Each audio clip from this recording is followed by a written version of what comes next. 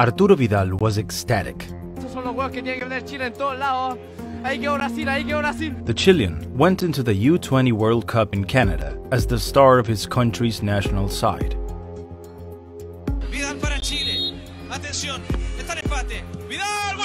But he never imagined that his extraordinary achievements on the pitch would be overshadowed by an uproar of epic proportions, and that the heady frenzy of victory would end up turning into one of the most regrettable scandals in the history of Chilean football.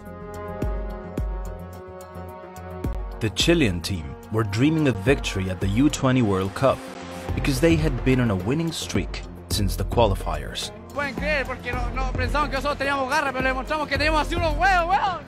But a major scandal interrupted the near-perfect campaign, complete with violent outbursts and a scuffle between players and the police.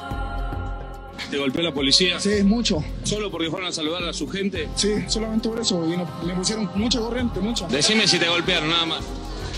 ¿Para qué te decirme cómo vienen todos cojos?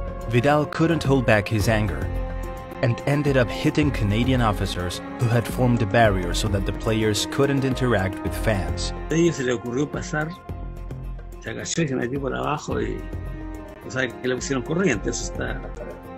Pusieron la corriente bajo el brazo y lo desmayaron.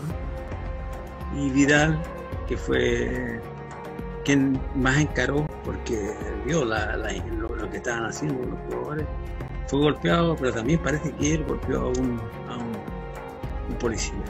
Eso me lo dijo después Magnícola, el presidente, porque a él también lo golpearon. The footballer's anger was the result of refereeing mistakes made during the semi-final against Argentina, the only rival able to beat them, thanks to mistakes made by Wolfgang Stark, a referee whose name Chileans will never forget. Todo difícil porque era difícil, hasta para uno que tenía tanta experiencia, controlarse, porque cuando hay injusticia dentro de la cancha cuesta. Y saber que tú estás peleando no solo contra los contrarios, sino contra un ambiente que no fue mejor. Un arbitraje, como dije, horrendo. But Vidal didn't let the upsetting incident keep him from becoming a world-class player.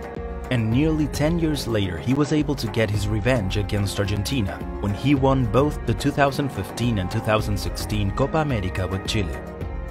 Esto es un sueño por todo lo que hemos hecho cuando nos juntamos en la selección, dejamos la vida. A footballer who started out playing on dirt pitches and who developed an extraordinary ambition. He dedicates all of his success to his mother, who sacrificed everything so that he could have the career of his dreams.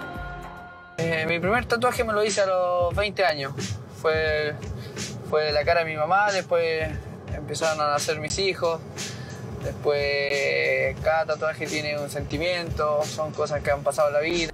Do you know why Vidal always chooses to wear the number 23 shirt?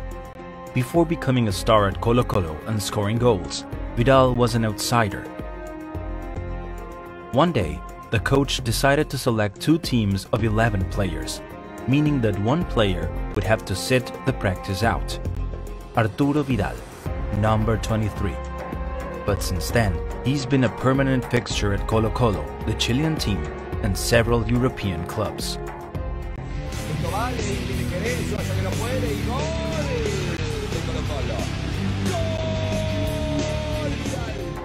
And he's worn the number 23 playing for the world's best teams.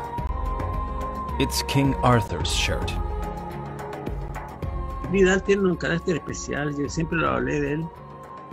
Él siempre usó un temperamento de liderazgo, siempre. Y a veces exageraba y eso lo hacía cometer errores. Yo varios discutí con él, pero nunca en mala forma.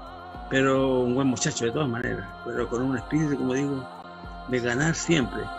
And what better for football than Arturo Vidal's insatiable desire to win?